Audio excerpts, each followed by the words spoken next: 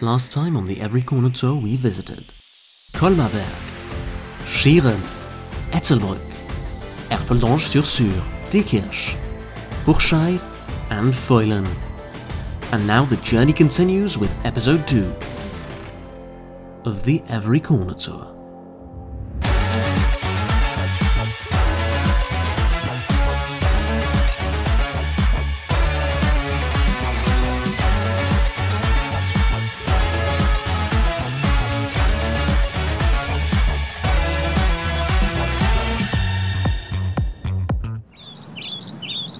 Big folks, how are we doing? Weird, it's cold and hot at the same time. It's really difficult to explain. Yes, not all mornings are easy ones, are they? But it's time to get going. A new commune is waiting for us. Esch-sur-Sûre is a picturesque northern commune with much to offer in terms of both leisure, nature and history.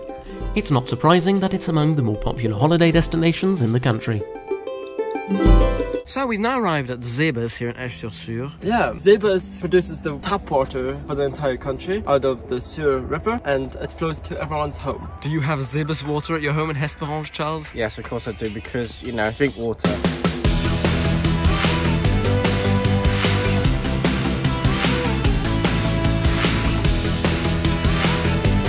So we are now on the dam. On that side of the dam, there's the fresh water supply. And as we walk on further towards the village, we stop at the old local cloth factory, now a museum.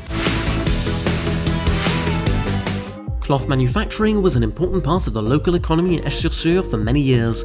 Today, the old Durfumsee factory, which shut its doors in 1975, houses an interactive exhibition on the process.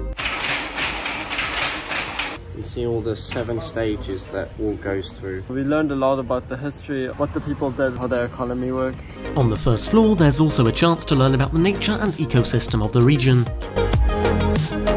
So, we are now in Esch-sur-Sûre, a lovely little cute town. Very German-like town.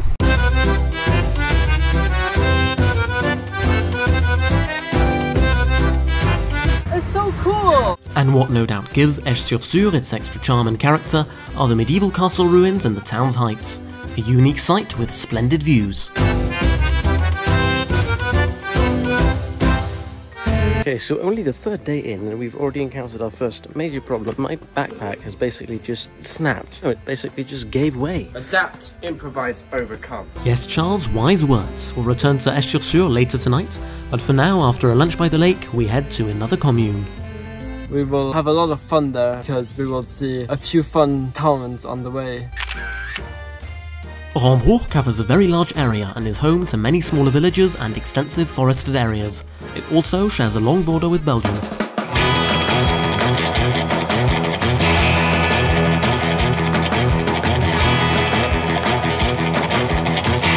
Let's see what Rambrouch can offer. And if there's one thing that Rambrouch offers plenty of, it's nature.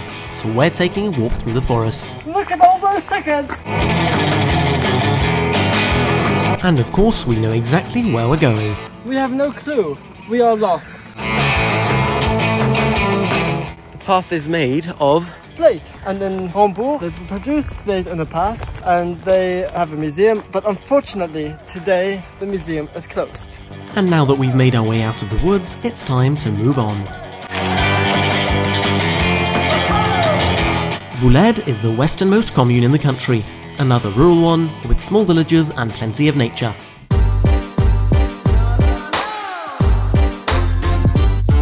The village of Boulaide is certainly a charming one, and someone seems excited about it. Boulaide!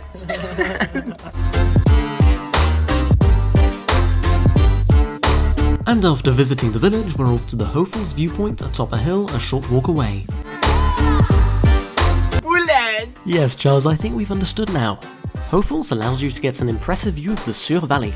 It's also here that you'll find a collection of German anti-tank guns dating from World War II. But it seems Boulaide also brings its lot of surprises, and not the good kind. We did not expect buses to stop going after 7, so we're kind of stuck here. And how do you make the most out of being stuck somewhere? Eating, of course. So here we have a traditional Luxembourgish dish. What is it called? Firestone Firestone salad. So it's a meat salad, cooked slowly, egg, pickles, mustard. It's pretty good, gotta say. And despite how lovely this commune may be, we've really got to find a way back now.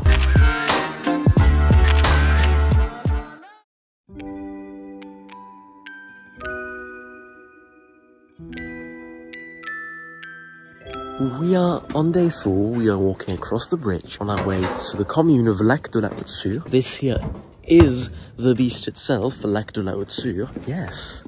Lac de la Haute-Sûre is both the name of this large but sparsely populated commune and of the reservoir on the Sûre river that it borders.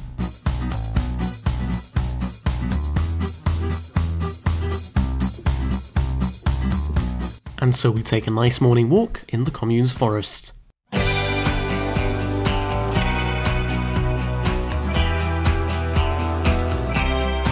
Very calm.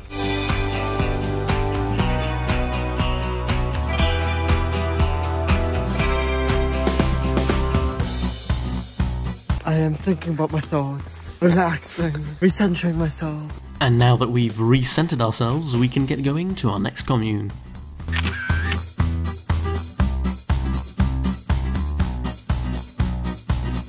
Wiltz is the self-proclaimed capital of the Ardennes.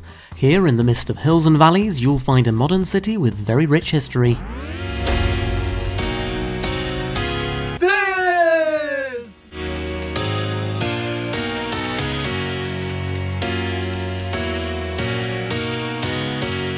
Gorgeous! And our visit here starts with the Wiltz Castle, a Renaissance-style fortress historically home to the Counts of Wiltz, one of the oldest families in the country. Are you trying to get a prince? Yeah, she could do it, so let me try.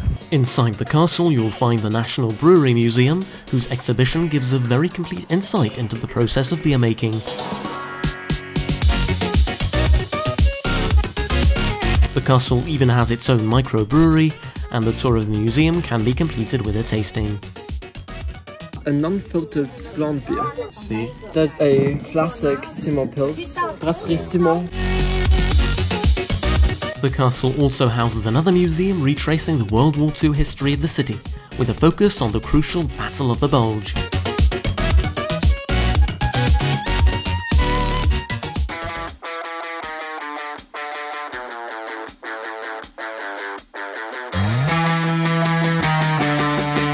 We're now walking here in the forest of Wiltz, because we thought we were going to the park, but we're now in the forest. Our next site in Wiltz is the National Strike Monument, commemorating the General Strike Movement of 1942, and the several Luxembourgers executed by the occupiers during this period.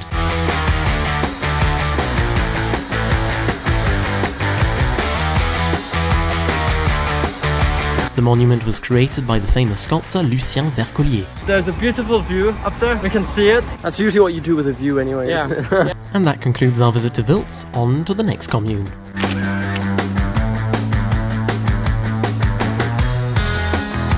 Kiischpelt is another tranquil commune with many picturesque villages and well-preserved nature. Kiischpelt, we are in Esch-sur-Sûre, which is probably the most interesting out of the villages in this commune.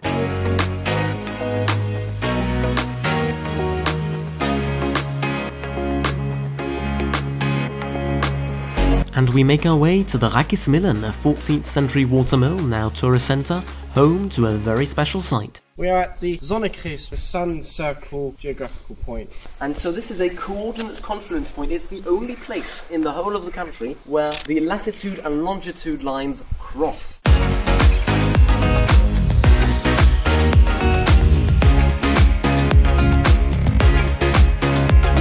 Our tour of Esch-sur-Sûre is completed by a visit to the little church overlooking the village, a visit which will seemingly last Charles a little while longer since he's lost his mask in there. While we're waiting for Charles to find his mask, we've decided to come out of the church because then we're used to be inside there. It's been 1 hour and Charles still has not answered. He is still stuck in there. We should go investigate. It's unbelievable. After 1 hour of staying in there, he has finally found his mask. And with that matter finally settled, it's time for us to set off for our final stop of the day. Goesdorf, also located among the hills and valleys of the Ardennes, is a rural commune with many nice walking paths to offer.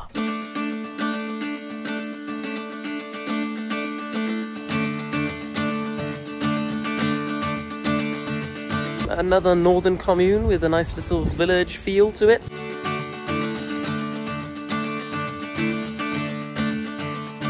We are on our way to the antimony mine, one of the remarkable things about Goesdorf. Yes, the antimony mine of Goesdorf was active intermittently for almost 600 years before it was shut down in the 1930s. Over 100,000 tons of ore were produced, and this industrial past is still reflected in the thematic trails here. Today, it's mostly farming you'll see here. And with our walk around Goesdorf concluded, we make our way back to the hostel for the night.